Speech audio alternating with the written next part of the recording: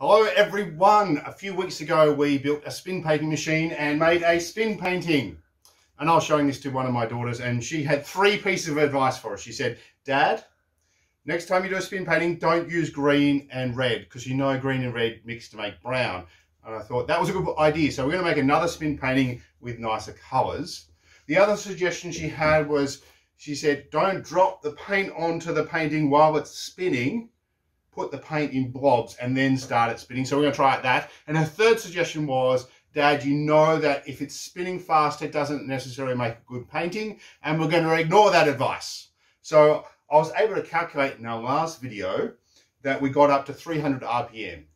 And we also calculated that our spin painting machine could get up to 1000 RPM if it's working well. So we're going to see if we can make it go a bit faster.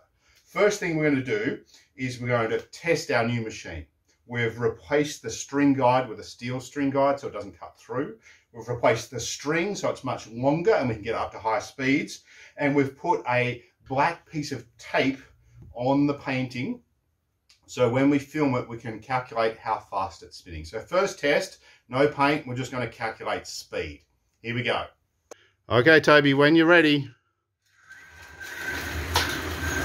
That's it, faster, faster, faster. Ready?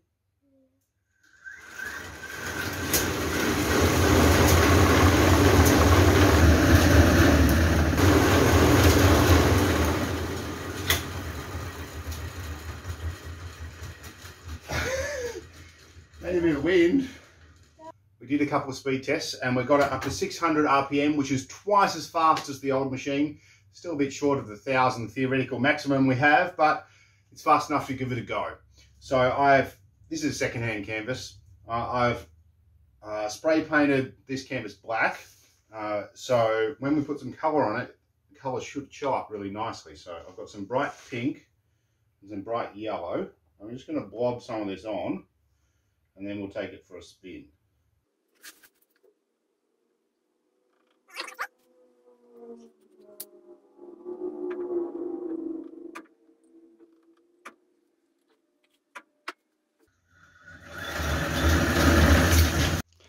Well, first spin, I think that looks pretty cool.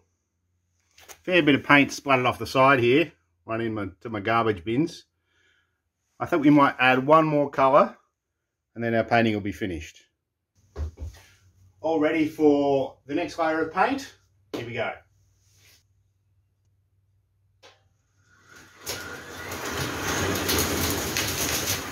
And here is the final spin painting hanging proudly in our kitchen. You might like to make your own spin painting. You don't actually have to build a big crazy machine like we did to get this sort of effect. And I do encourage you, keep going on those Bible reading challenges, reading through the Big Picture Story Bible if you've got yourself a copy, or reading through the Christmas story from the Old Testament to the New Testament. See you next time.